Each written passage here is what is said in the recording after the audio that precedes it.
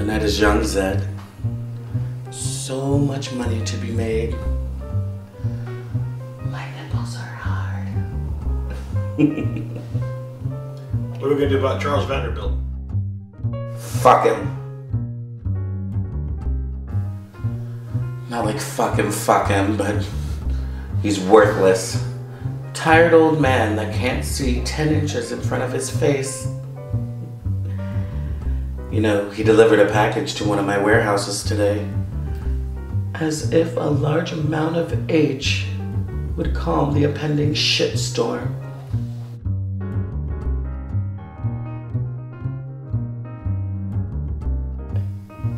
He thinks he can buy me off because he knows his little empire is about to go right down the shitter.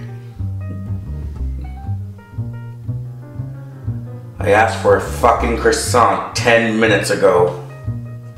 I'll get it, boss. Why is it so hard to find good help, even in my own home? Give me that. You know, I am so beautiful. I am so talented. I should be treated like the fucking Queen of Sheba.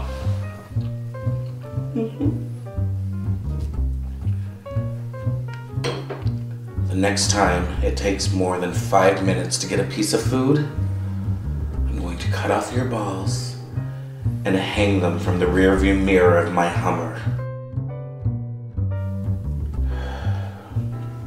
I am sick of competing with a man who doesn't have the ability to progress in the criminal underworld. Lord knows I've earned my right to be top dog in the shit town. The time of Jaime Sancho Escobar is now. Boss, one of the guys downtown just called in. Lane's dead. Lane? My biggest dealer, Lane? Blasphemy. I want him brought to me with not one scratch, not one bruise. I want every amount of pain they feel to be caused by me.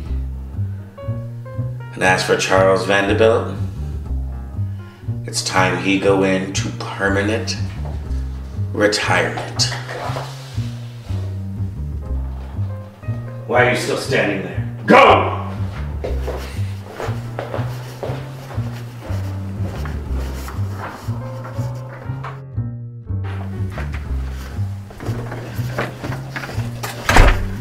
I don't know about you, but that guy scares the shit out of me. He's kind of an asshole. Sure beats my old job. What was that? Worked for the DMV.